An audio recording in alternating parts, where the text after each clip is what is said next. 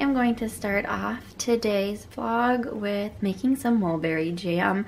It is about 10:20. We went for a walk this morning around 9 because it's supposed to get about 90 degrees today. So I thought it'd be nice to get that walk in. We had to take a baby shower gift to our church because there's going to be a baby shower on Sunday and we're gonna be gone this weekend. So we walked it over there and just enjoyed the outside a little bit and the country and then some flowers, and just I love looking at the nature around me when I'm out for a walk. So Nevaeh is down for a nap and I'm gonna make some mulberry jam. Now mulberries are things that some people love and some people hate. So I love them. They are very prevalent in our area. They're little blue, black, purple berries, and we have a volunteer mulberry tree in our yard. If you follow me on Instagram, you know that. They stain super badly, but I'm gonna make a very simple mulberry jam. I made strawberry jam and rhubarb jam with this same recipe, and it is from the Elliott Homestead, but I'm not going to hot pack it this time. I'm going to hot water bath it because I was reading up on it and botulism can happen very easily if you don't hot water bath or can things correctly. So I just don't want to risk that. So I'm gonna hot water bath it. If you want to hot pack it, that's totally up to you. But yeah, I'm going to hot water bath it. It only takes like 20 more minutes just to hot water bath it. And you do not need a pressure canner to make jam, just a big stock kettle. So I'm gonna show you that. And then later this afternoon, we have a grad party to go to.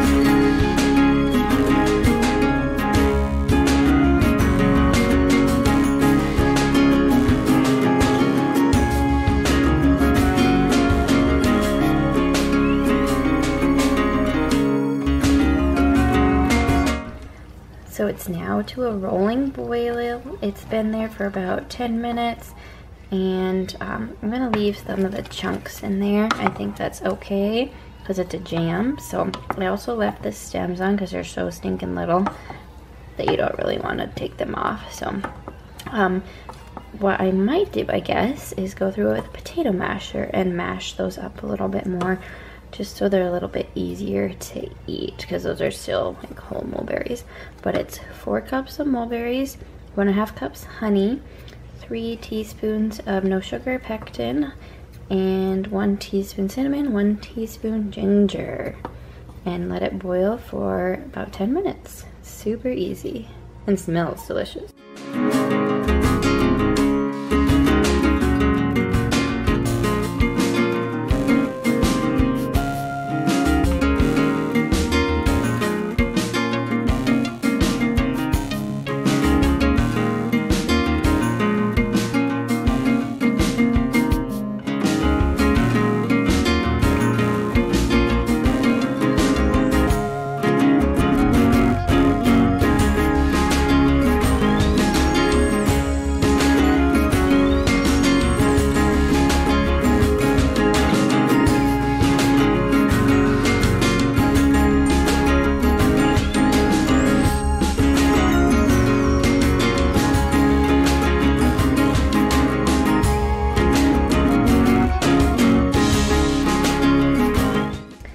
And then I have them in a stock pot here with about 1 inch of water over the taller ones. Of course, there's more over the little ones. Bring that to a boil for 10 minutes and then pull them out. And I have a little canner jar grabber. You don't have to use it, but it's just so convenient to have that. So little Missy here decided to wake up after only ½ hour of sleeping, didn't you? So we're gonna go play for a little bit. The jam is just settling in the kettle for 5 minutes and then I'll take it out to cool. So we're gonna go play for a little bit before lunch here. Where'd it go? Not that one. What one does it go in? Where does it go?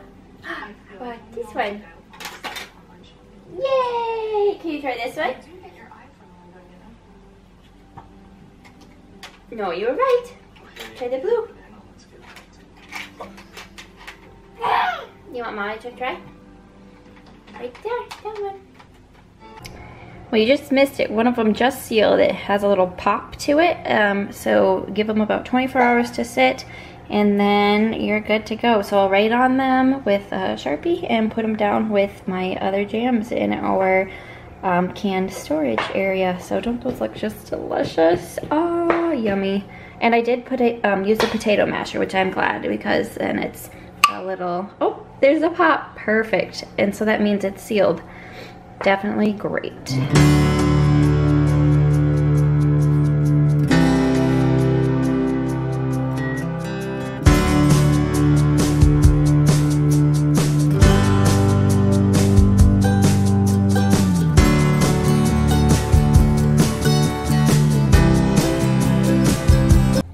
Well, hello again. It is after lunchtime, and we had a leftover Mexican dish. I actually have made a video about it, I think like a year ago, so if I find it, I'll link it in the description box. Super simple and great leftovers.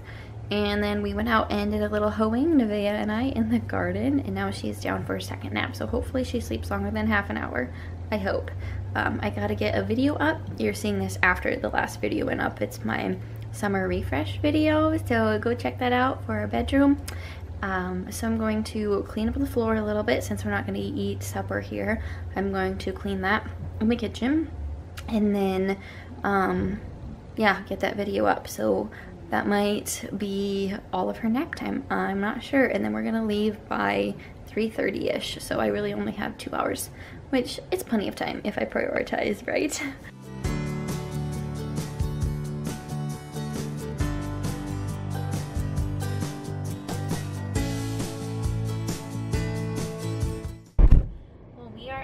Goodwill drop off. We are in our city, so Blaze is gonna drop some stuff off, and then I'm gonna do a little bit of thrifting before we go to the graduation party.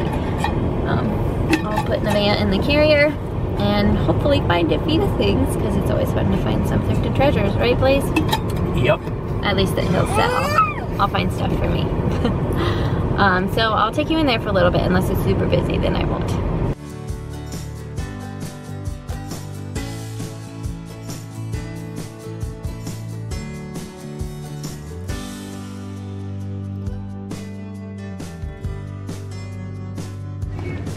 That's cute, isn't it, honey?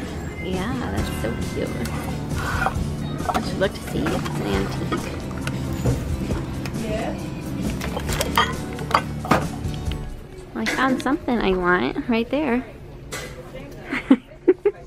How much are you? Oh, free. Oh, good. Now I also got some dresses to look at. Well, we are back from our little adventure we had. I got a few things at the thrift store. I might share them with you here when I find them. My husband brought them in, but maybe I'll do a collective thrift haul next week. So there's just a couple clothing items for Nevaeh and myself, and one cute thing that I'm really excited about. Yeah, the grad party too was great. It was smaller. Not a lot of people. The seating was very separated, so they made sure to take precautions, and serving food was more, they served the main dish and then everything else was in a separate container, so no contamination, no touching, which they did a great job for taking those measures. But I got some sauce on my shirt from little Nevaeh's hands, of course, and on my skirt and on her skirt, so I'm going to spot clean. And if you have any tips on spot cleaning, let me know. I know Hillary at Old World Home told me spray and wash works great. I use OxyClean, and I had an issue with that actually when it bled my daughter's pink words into the yellow shirt. So I'm gonna try to spot clean this with some Dawn and then throw it in the wash right away. You can hear Nevaeh, she's trying to fall asleep. We're home later than her normal bedtime. But if I find those thrifted items, I'll show you. Otherwise, I'm gonna pick up the house, get changed, and see what the night brings.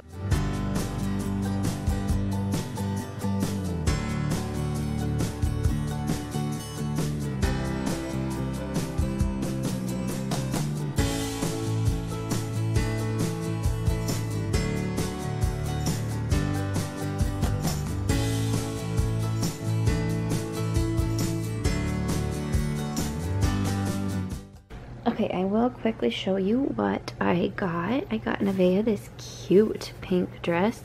It is a 3T Gymboree with the button down. Super cute. I don't know what Goodwill, one piece each is $2.75, I think.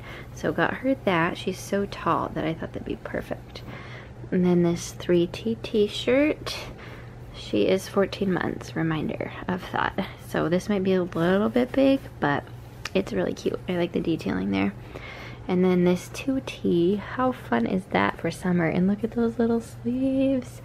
So, and then this 2T shirt. Isn't that just adorable? So that's for Nevaeh. And some clothes I got myself. Just another tank top that is from Loft. It is a petite, but I thought it'd be really cute with a high-waisted jean or something like that.